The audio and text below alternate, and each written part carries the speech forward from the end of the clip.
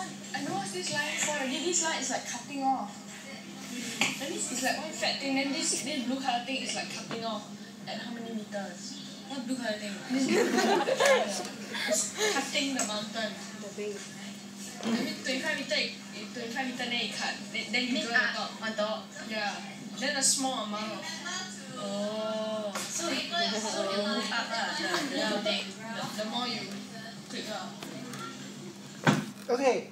So do we need to hear that again, or you, did you catch what? Did you catch what? Yes. Okay. So Timothy had that terrific insight about what was going on, which okay. Let me explain the problem.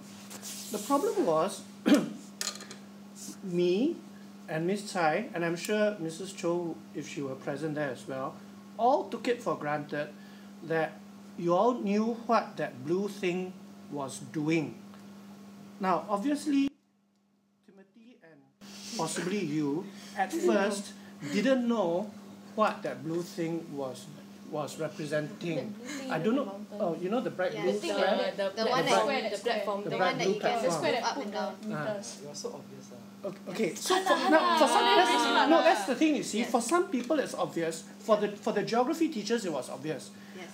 But the thing is, if it's obvious to the geography teachers, we don't realize that it's not obvious to the non-geographers, to the non-experts. So this is precisely this is the key to good teaching. The key to good teaching is to understand how the non-expert is thinking, and then try to help the non-expert reach expert knowledge. But if we all didn't see a problem, Miss Hai didn't see a problem, I didn't see a problem, that means we have a blind spot, no? That means we didn't realize, oh, some of you really don't understand what this thing is about. This is why I say he hit the nail on the head, you see, because it helped me realize that there's a problem here. So I think my first question to all of you, specifically directed to the two of you first, okay, is before you had that insight of the blue thing cutting the mountain, as you said, can you try to help me understand, honestly, what you thought was going on? No, I'm saying this seriously, right? I'm saying this seriously because if I can understand what was going on in your head, then I can be a better geography teacher. You understand what I'm saying? Okay. So what did you think was going on when you first saw the activity? I thought it's just some blue square. Yeah, just some blue put square. the meters there. Okay. The buttons. Okay. Thanks, Tim. So, but then you specifically talked about slicing the mountain. So you thought it was a platform, lah? Yeah. Can you try to think back and just keep talking. No, don't laugh. I need to know this because I want to know what's going on in the mind of. I want to know how you made that bridge, you see, that leap to understanding. Just keep talking. I'll keep quiet for a while.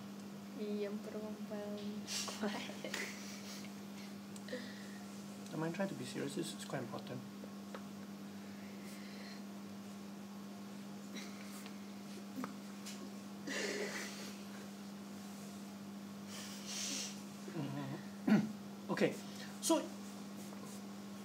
Okay, so just to remind, I'm going to say something which you all don't. I'm not saying this to tease the two of them. So initially, you all thought that you remember you had sketch A, sketch B, and sketch C, right?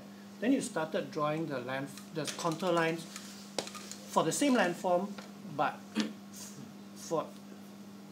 unless you drew the 5-meter contour line here in the box called sketch A, and then you drew the 10-meter contour line here in the box called sketch B, and so on and so forth, right? Then you realized something was wrong. You realized that you were supposed to actually draw the 10 meter in the same box as the 5-meter, right? So how did you what did you think contour lines were before that? In other words, when Miss Tsai first talked about contour lines in class, what did you think she was talking about? Or how did you understand them? Like how it's like the steepness and the gentleness of the slopes lah. Okay. According to the spaces between Alright. the lines. So you're mainly using contour lines to the main in your head, the main purpose of the contour lines was to enable you to tell this how steep, how gentle, depending on how closely spaced they were, right? Okay. So okay, fine.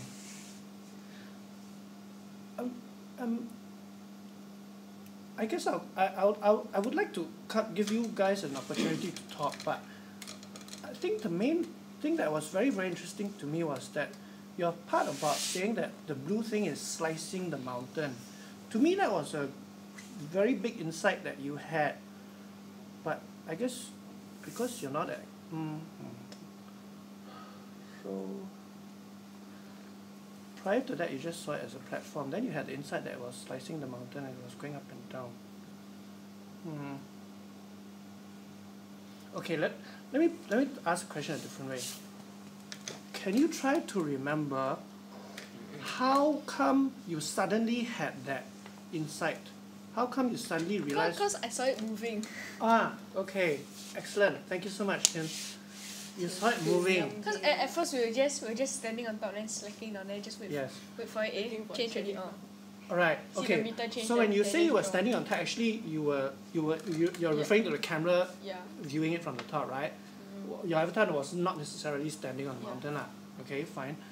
So then suddenly you saw it moving, and then you had the insight that it's actually doing something rather than just like 5 meters or whatever, right? Actually, one F you all had a slightly different experience, because 1E and 1F the experience that you had was after 1F.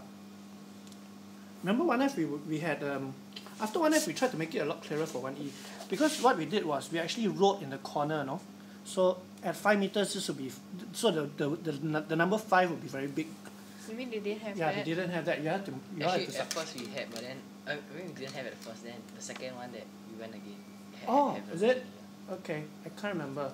I thought you had to minus something, right? Anyway, never mind. The whole class actually understood what it was. Okay. What it's for. As far I as you. think Miss Tsai explained. I think. Yeah.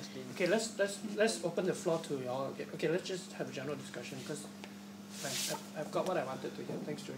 Thanks, Dave. So please continue. Don't let me interrupt. Actually, for us, it was very easy to identify what it was, because the mountains weren't just like the same shape every time it went up and up and up. It was different shapes every time. Yeah, every time Okay. So it wasn't like I think I know what you're saying. Are you saying that each time you had to draw the contour lines, even though we were looking at the same landform, the shape wasn't just concentric, right? Yeah, it was. Yeah, it was variable. It was variable from height to height, right? And that was pretty. That's what I thought was very powerful. And then there was one where at the 25-meter height it was like just a thin. That one was really interesting, I thought. Yeah. Okay. It didn't only change in size; it also changed in shape somehow. Yeah, it was the changes not only in shape but not only in size, but the shape changes was the key to helping that. Because the changes weren't so minute; they were very big, and you can see very, very visible. So very, very quickly you'll be able to see what's going on. Okay. So you, without putting words in your mouth, I'm going to say something, but I think it's not putting words in your mouth, because I'm hearing it from several of you, if not from all of you. You did find it a productive exercise, lah. It wasn't a waste of time for you. Yeah. Is that fair to say? Yeah. Yeah. Okay.